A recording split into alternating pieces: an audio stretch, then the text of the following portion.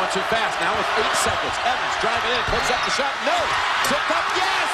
Dozier got a hand on it. 4 seconds for the Hoyas. Here comes Wright about to launch it midcourt. That's been the story of the game throughout for Memphis. Penetration by Evans, and then Dozier gets a mid on it, and we'll go 5 more minutes.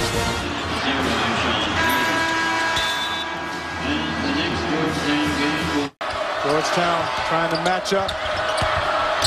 What a block from more fire burning inside him to be able to try to end this home win streak for Georgetown and get a big quality win.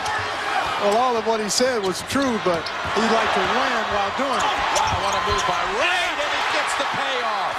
Teammates when he's double or triple team. Hoyas' biggest lead of the game comes right at the end, and Georgetown Hoyas are going to win this one in overtime.